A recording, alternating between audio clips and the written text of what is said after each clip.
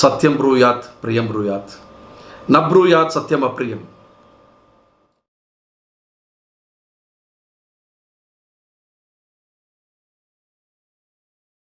ನಮಸ್ಕಾರ, ನಾನು ಟಿ ಗುರುರಾಜ್.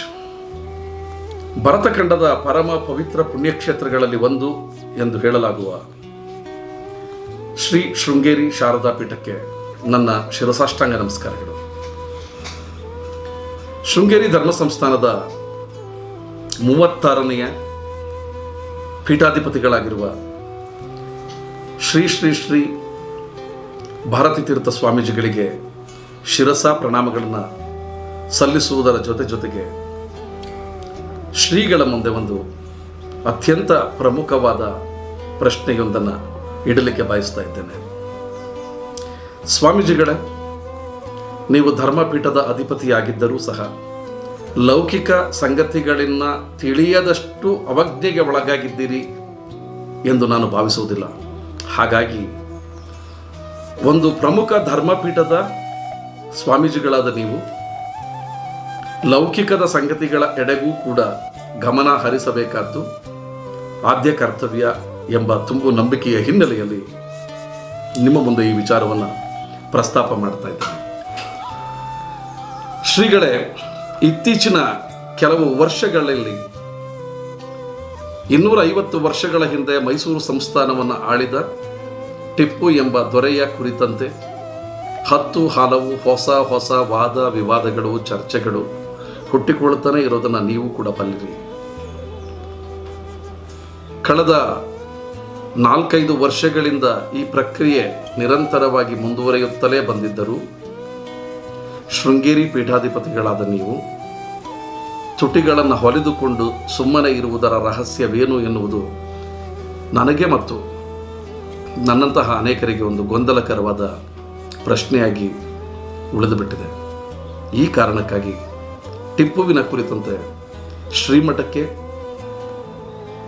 ಇದ್ದಂತಹ ಅಭಿಪ್ರಾಯವನ್ನು ನೀವು ಹೇಳಲೇಬೇಕು ಎಂಬ ಆಗ್ರಹಪೂರ್ವಕವಾದ ಮನವಿಯನ್ನು ಮಾಡ್ತಾ ಇದ್ದೇನೆ. ಸ್ವಾಮೀಜಿಗಳೇ, ಟಿಪ್ಪುವಿಗೆ ನಮ್ಮ ರಾಜಕಾರಣಿಗಳು ಅಂದರೆ ಯೋಗ್ಯತೆ ಅರ್ಹತೆ ಎರಡೂ ಇಲ್ಲದ ರಾಜಕಾರಣಿಗಳು ಟಿಪ್ಪುವನ್ನು ಮತಾಂಧ ಧರ್ಮಾಂಧ, ಹಿಂದೂ ದ್ರೋಹಿ, ಧರ್ಮದ್ವೇಷಿ, ದೇವಸ್ಥಾನಗಳ ಭಂಜಕ 10 ಹಲವು ವಿಶೇಷಣಗಳನ್ನು ಆತನಿಗೆ ಕೊಟ್ಟು ನಿತ್ಯವೂ ಚರ್ಚೆಯ ಸರಕನ್ನಾಗಿ ಮಾಡಿ ಇಡುವ ಮೂಲಕ ತಮ್ಮ ರಾಜಕೀಯದ ಬೇಳೆ ಬೇಯಿಸಿಕೊಳ್ಳುವುದರಲ್ಲಿ ನಿಷ್ಣಾತರಾಗಿದ್ದಾರೆ. ಈ ಆರೋಪ ಪ್ರತ್ಯಾರೋಪಗಳ ಮೂಲಕ ತಮ್ಮ ಅಧಿಕಾರದ ಹಸಿವನ್ನು ಮತ್ತು ಲಾಲಸೆಯನ್ನು ತೃಪ್ತಿಪಡಿಸಿಕೊಳ್ಳುವ ಹುನ್ನಾರವನ್ನು ಅವರು ನಡೆಸ್ತಾ ಇದ್ದಾರೆ. ಶ್ರೀಗಳೇ, ನಾನು ನಿಮ್ಮ ಮುಂದೆ ಬಹಳ ಪ್ರಮುಖವಾದ ಸಂಗತಿಯನ್ನು ಕೇಳಲಿಕ್ಕೆ ಇಷ್ಟಪಡ್ತೇನೆ. ಟಿಪ್ಪು ಶೃಂಗೇರಿ ಶ್ರೀಮಠದೊಂದಿಗೆ ಇಟ್ಟುಕೊಂಡಿದ್ದಂತಹ ಒಂದು ಅವಿನಾಭಾವ ಸಂಬಂಧ ಯಾರು ಬೇಡ ಎಂದರು, ಯಾರು ಇಲ್ಲವೆಂದರು ಇತಿಹಾಸದ ಪುಟಗಳಲ್ಲಿ. ಅಷ್ಟೇ ಏಕೆ, ಶೃಂಗೇರಿ ಧರ್ಮ ಸಂಸ್ಥಾನವೇ ಯೂನಿವರ್ಸಿಟಿ ಗ್ರ್ಯಾಂಡ್ ಕಮಿಷನ್ ಜೊತೆ ಸೇರಿ ಹೊರಗೆ ತಂದಿರುವಂತಹ the records of the Sringeri ಧರ್ಮ ಸಂಸ್ಥಾನಂ ಎಂಬ ಪುಸ್ತಕದಲ್ಲಿ ನಮೂದಾಗಿದೆ. ನಮ್ಮ ನಡುವಿನ ಒಬ್ಬ ಖ್ಯಾತ ಇತಿಹಾಸಜ್ಞ ಡಾಕ್ಟರ್ ಎ ಕೆ ಶಾಸ್ತ್ರಿಯವರು ಟಿಪ್ಪು ಮತ್ತು ಅಂದಿನ ಸ್ವಾಮೀಜಿಗಳ ನಡುವೆ ನಡೆದ ಸುಮಾರು 40ಕ್ಕೂ ಹೆಚ್ಚಿನ ಪತ್ರಗಳನ್ನು ಆ ಪುಸ್ತಕದಲ್ಲಿ ದಾಖಲೆಯನ್ನಾಗಿ ತಂದಿಟ್ಟಿದ್ದಾರೆ. ಆ ಕೃತಿ ಕೂಡ ನಿಮ್ಮಲ್ಲೇ ಇದೆ, ನೀವು ಅದನ್ನು ಬಲ್ಲಿರಿ. ಟಿಪ್ಪು ಶ್ರೀಮಠಕ್ಕೆ ನಡೆದುಕೊಂಡ ಬಗ್ಗೆ ನೀಡಿದ ಅಸದೃಶ್ಯವಾದ ಗೌರವ, ತಾನೊಬ್ಬ ಮುಸಲ್ಮಾನ ಎಂಬುದನ್ನು ಬದಿಗಿಟ್ಟು ನೀವೊಬ್ಬ ಹಿಂದೂ ಧರ್ಮಪೀಠದ ಗುರುಗಳು ಎಂಬುದನ್ನು ಕೂಡ ಮರೆತು ಮನುಷ್ಯತ್ವದ ನೆಲೆಯಲ್ಲಿ ಶೃಂಗೇರಿ ಧರ್ಮ ಸಂಸ್ಥಾನವನ್ನು ಮತ್ತೆ ಮರುಪ್ರತಿಷ್ಠಾಪಿಸುವುದಕ್ಕೆ ಮಾಡಿದ ನೆರವುಗಳನ್ನು, ತಾಯಿ ಶಾರದೆಗೆ ಕೊಟ್ಟಂತಹ ವಜ್ರಾಭರಣಗಳನ್ನು, ಸ್ವಾಮೀಜಿಗಳಾದ ನಿಮಗೂ ಸಹ ಸೇರಿದ ಹಾಗೆ ನೀವು ಓಡಾಡಲಿಕ್ಕೆ ಟಿಪ್ಪು ನೀಡಿದ ಬೆಳ್ಳಿಯ ಅಡ್ಡಪಲ್ಲಕ್ಕಿಯನ್ನು, ಜೋಡು ಶಾಲುಗಳನ್ನು, ಚೌರಿಗಳನ್ನು, ಈ ಎಲ್ಲಕ್ಕಿಂತ ಹೆಚ್ಚಾಗಿ ಸ್ವಾಮೀಜಿಗಳಿಗೆ ಪೂಜೆ ಮಾಡಲಿಕ್ಕೆ ಅಂತಲೇ ಕೊಟ್ಟಂತಹ ಒಂದು ಅಪರೂಪದ ಸ್ಫಟಿಕ ಲಿಂಗವನ್ನು ನೀವು ಯಾಕೆ ಮರೆತು ಬಿಡ್ರಿ?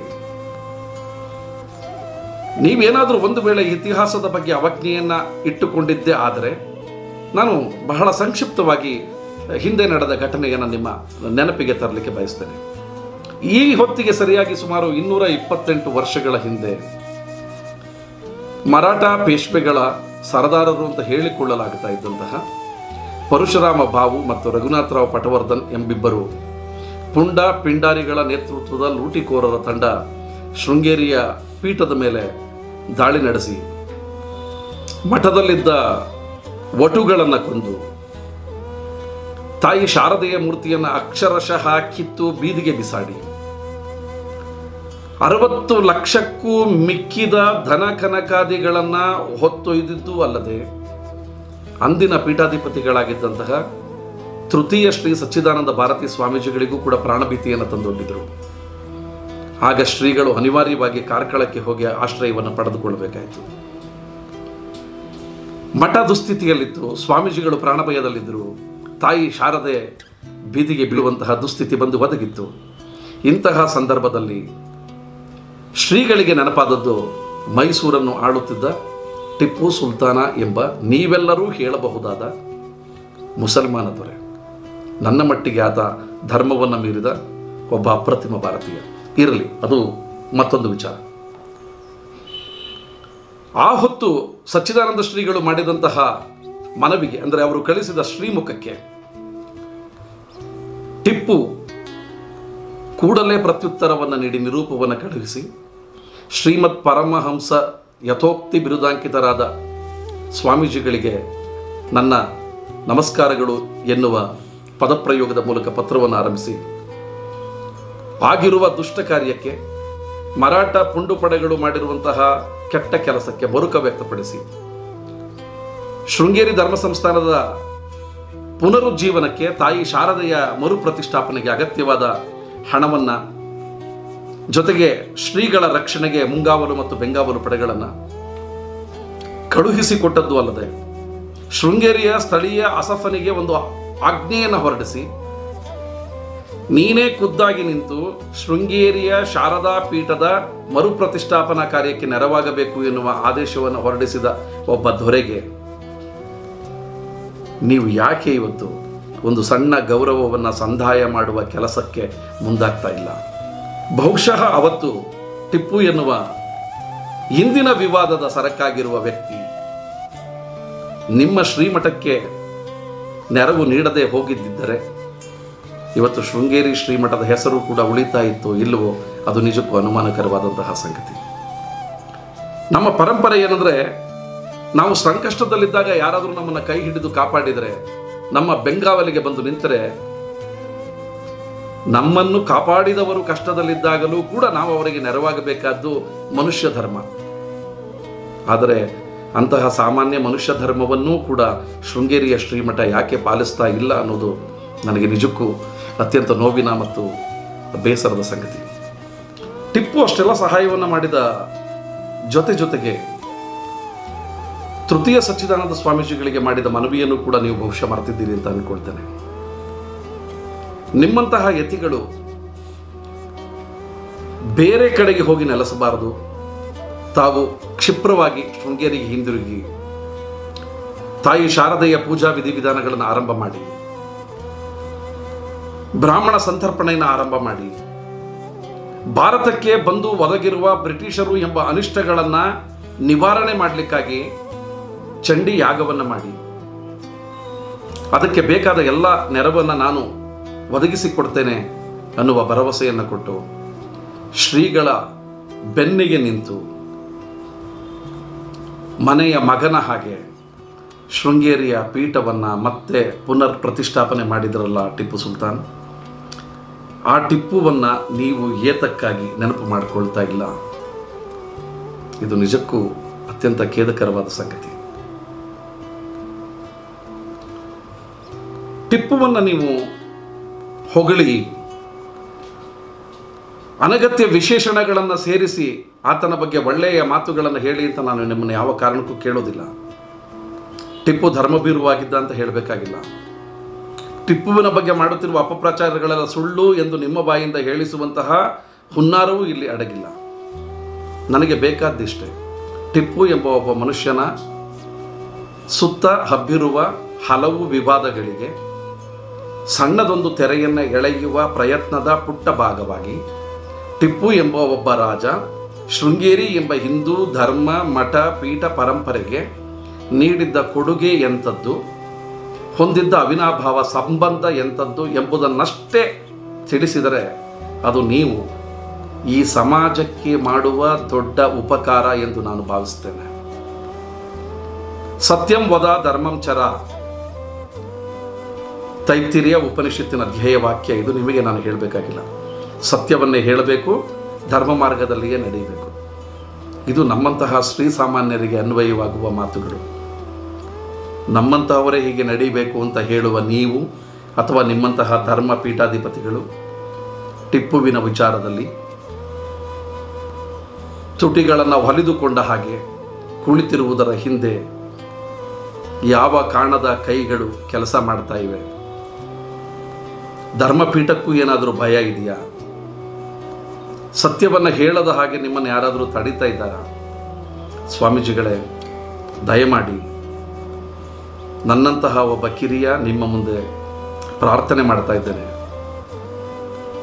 ಸಮಾಜವನ್ನು ವಿಘಟಿಸುವ, ಜಾತಿ ಮತ ಕೋಮು ಪಂಥ ಧರ್ಮಗಳ ಮೂಲಕ ಮನುಷ್ಯನ ನಡುವೆ ಗೋಡೆ ಕಟ್ಟುವ, ಕಂದಕಗಳನ್ನು ಹುಟ್ಟಿ ಹಾಕುವ, ಬೆಳಕು ಚೆಲ್ಲಬೇಕಾದ ಜಾಗದಲ್ಲಿ ಬೆಂಕಿ ಹಚ್ಚುವ ಕೆಲಸಗಳನ್ನು ಮಾಡಿಕೊಂಡೇ ಬಂದಿರುವಂತಹ ವಿಕೃತ ಮನಸ್ಸುಗಳಿಗೆ ನಿಮ್ಮಂತಹ ಸಾತ್ವಿಕರು ನಿಜವಾಗಿಯೂ ನೇರವಾಗಿಯೂ ಬಂದು ಸತ್ಯವನ್ನು ಹೇಳಬೇಕು.